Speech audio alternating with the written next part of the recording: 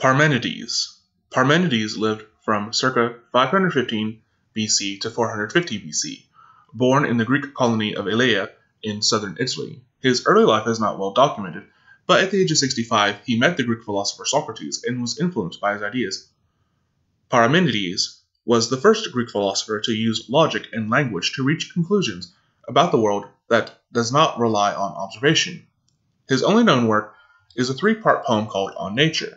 In the poem, Parmenides states that there are two ways to view reality, the way of truth and the way of opinion. He is widely considered to be the father of metaphysics.